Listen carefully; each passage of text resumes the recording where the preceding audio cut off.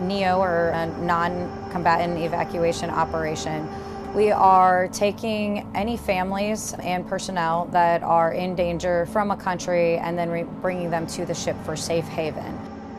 My name is Commander Carrie Pabin. I am the supply officer on board USS Bataan, and in this instance I was functioning as the non-combatant evacuee operations working group lead.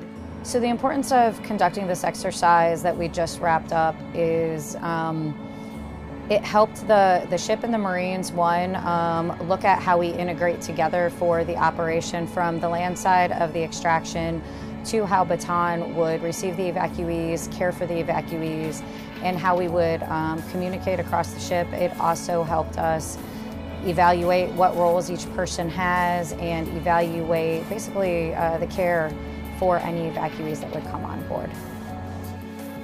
My name is Lieutenant Commander Cesar Mojica. I am the Senior Medical Officer on board USS Bataan.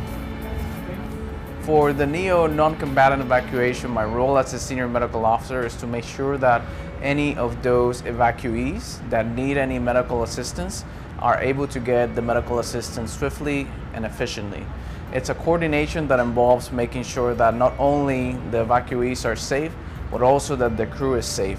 Certain regions where we're going to be working at have increased risk of certain diseases, conditions like COVID or tuberculosis. So it is our duty to screen those people and make sure we identify them, to treat them, and make sure that our crew is not exposed to anything that could harm them.